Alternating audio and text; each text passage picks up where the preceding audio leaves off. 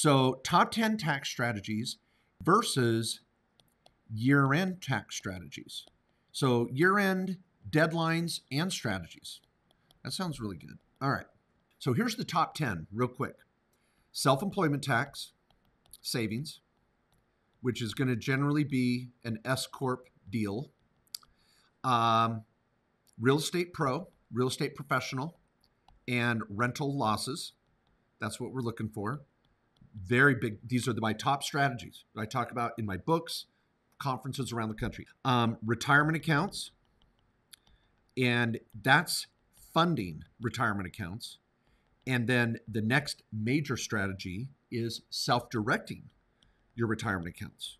And how can you, those same accounts, how you can invest in what you know best and get a better rate of return, and oftentimes do it tax-free, not just tax-deferred.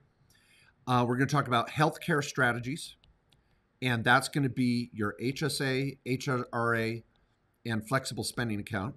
Huge strategies there. We're going to talk about auto deductions, better than they've been in 30 years. This is car, truck, SUV, RVs, RV, truck, all of them, ... We've got family on payroll. That's how do you pay your kids, your spouse? Do you not? 1099, W-2, how do you do it? Family pay. Next, I want to really drive home the easy stuff like dining, and there's 50% and 100% issues. Travel, want to always make sure we are writing off our travel expenses, which is different than auto and dining. Auto, dining, and travel all take place on a trip. We want to always take advantage of home office. And I want to throw in all the goodies. And I'm going to say electronics, supplies, equipment, furniture, cameras, drones. I mean, just all these little things that a lot of people forget. If they have a business use, I don't want to pay taxes and buy them personally. I'm going to let the business buy them. Now, I think there's actually 10, 11, or 12 there. And I'm going to put startup costs here. And a lot of people forget that one. So let's add these up. Now, these are great strategies that you just say, Mark, I'm not even thinking of these on a regular basis. And we're not even to the deadline ones. So number one, I'm going to number these. 1, 2, 3, 4, 5, 6, 7, 8, 9, 10, 11, and 12. 12 days of Christmas, 12 strategies. All right. Okay. I know I'm a dork. Okay. So now let's talk about which ones have a deadline. So deadline, self-employment tax. Here's some important year-end strategies. This is a big one. You've got to make sure your payroll number, how much you're going to take in payroll, is decided upon and reported by 1/15/21 at the latest. You also, so the payroll number, how much you're going to do. Next, you've got to make sure on your W-2, you list your health insurance premiums and any 401k contributions you might be doing in your business, like a solo 401k. Also, some of you that have been in LLC all year need to think about doing your LLC retroactively to 1/1/20. So I'm going to put an LLC S election, and that's got to be done to 1/1/20, which you can do, and then start pay, and then plus payroll, which has to be done by 1/15/21. All of this has got to be done in the next 5 weeks, people.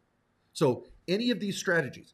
The next one is, well, Mark, I don't have an S Corp, I don't have an LLC, but I'm making money and self-employment tax killed me this year. Well, you better have your new S Corp set up by January 1st for next year. Our fees are $150, knock it out, same price as LegalZoom with paralegal, or $800 with a tax attorney on the phone with you, planning your situation, answering any of your questions for an hour. Okay, this is all related to, in my opinion, self-employment tax.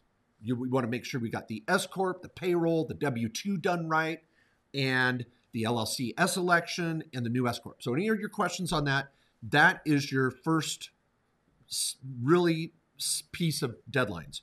Real estate professional, nothing before December 31st I'm going to worry about. I want you to try to buy a rental every year. I talk about passive losses and rental losses and buying real estate as a key tax strategy.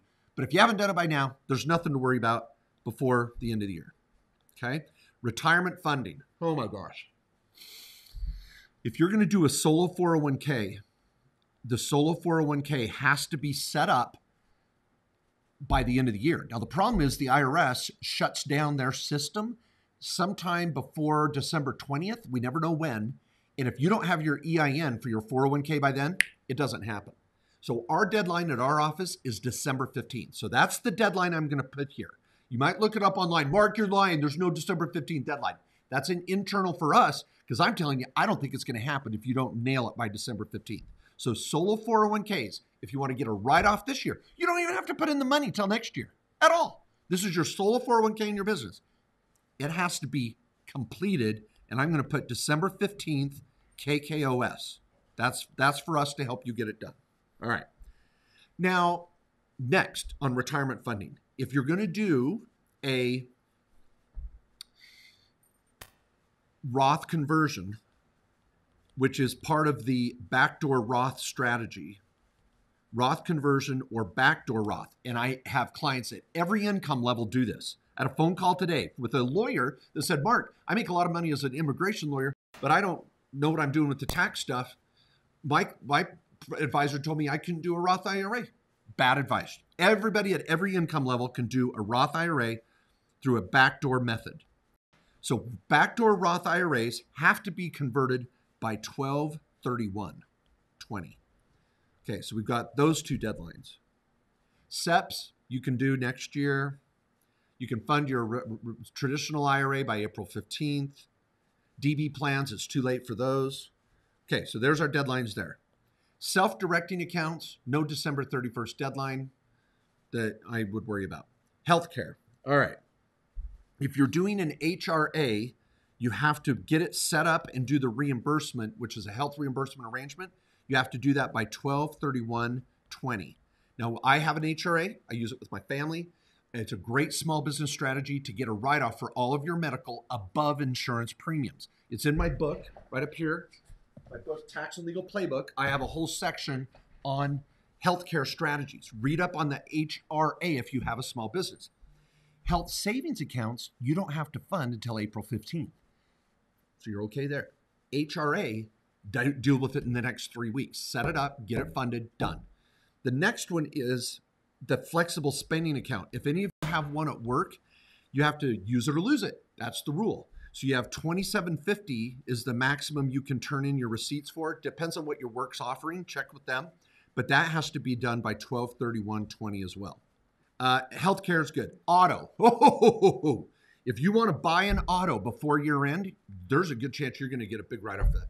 Auto. If you want to buy an SUV, truck, car, motorcycle, or RV by 12/31, the write-offs can be amazing. Now, I'm not saying that everybody should do that. Family pay, next one. If you're going to pay your kids by the end of the year, you got to do it by the end of the year. So pay kids, oh my gosh. This is above age 18 or 18 and older, under age 18. I've got a whole chapter in my book on that, countless YouTube videos and blog articles. People, if you have kids and you have a small business and you're not paying your kids, you're making a major, major mistake. I cannot emphasize that enough. And it's legitimate. I want these kids working in the business for real. So paying kids, and I can answer questions on that, has to be done by 12/31/20 as well. If you're going to pay your spouse, you've got to make sure that he or she is paid properly with the right method. I have articles on, again, paying your spouse, how, where, when, in YouTube as well. Pay spouse. That has to happen by 12/31/20. He or she.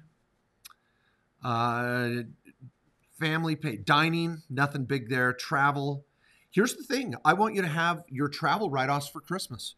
At Christmas, I want to make sure that you're having a board meeting during Christmas. Board meeting at Christmas, Hanukkah, whatever you're doing, and have a big shindig. And I want you to write off all your travel this holiday season if you can have some business meetings or check things out. Okay, so there, let's summarize. Everything to deal with your S Corp, payroll, making sure you're saving on self-employment tax. If you're making more than 40 grand a year net in your small business, there's going to probably be savings to be had. I don't care if you're in California or New York or everywhere in between. Solo 401k, got to be set up in the next 15 days. Roth conversion, have to do by 12/31. That includes the backdoor Roth. Flexible spending account, deal with that at work. Buy an SUV, truck, car, motorcycle, or RV, don't know, look at your situation. Pay your spouse, possibly if you're married, on a board meeting at Christmas travel. Oh, boom, pen drop. That was good.